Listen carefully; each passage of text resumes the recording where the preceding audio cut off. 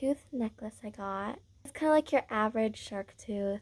The shark tooth necklace was from Eagles Beachwear. I got these sweatpants. I want to say cotton candy colored tie-dye. The little Myrtle Beach logo. This is also from Eagles Beachwear. Rails, I think, was like a general store. And then I got 3 things from that store. They were having this 3 for $10.99 deal. First, I got this like a baby lime green. It has an anchor on it. And then it says Myrtle Beach, South Carolina.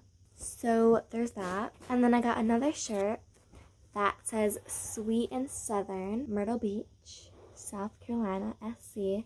And this like these flip-flop, like a bow and everything. It's pretty cute. And then I also got a pair of shorts that are striped. And there's a turtle. And then it also says Myrtle Beach, South Carolina, because it's merch, y'all. Gotta get the merch. I got this little dolphin ring. I think it's made out of a seashell.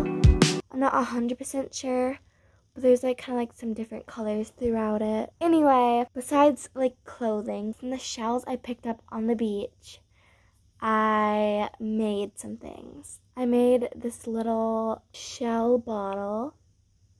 I got this container from the dollar store, and then my mom would cork, so I switched out like this top that I didn't really like for a cork. And then I also hot glued shells on a picture frame. There's currently no picture in it, but I'm hoping to maybe like print one or do something from South Carolina. And then this and this, these are actually pieces of a nut or a seed or whatever. I thought it was a clam, and I was really excited because I thought I was gonna get a pearl, but nope. The frame was also from the dollar store. So that concludes this haul. I hope you guys enjoyed. Thank you so much for watching, and stay tuned for the next video. Bye, y'all.